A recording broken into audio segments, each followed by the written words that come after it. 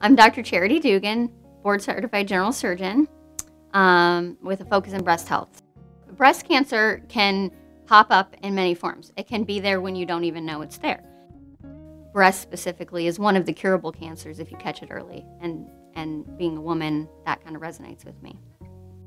I think my goal for my patients is to, number one, of course, provide them the best care that I can offer, okay?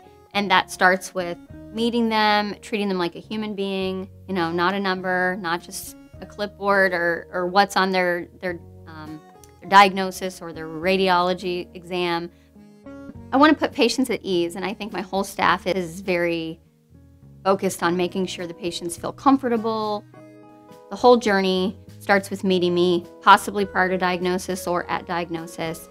Then we go to surgery. Then we take care of that part. Most of the time, you're done in one surgery with me.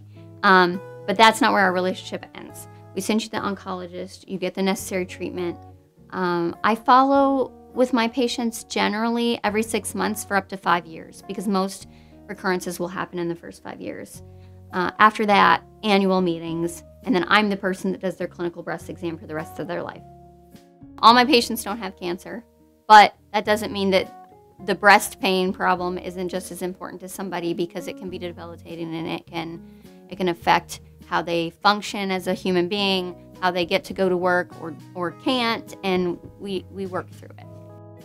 They do well, and then we form a relationship, and you know, I'm in the grocery store and I see them and I'm like, how are you doing? How's your, you know, cousin that was going to med school?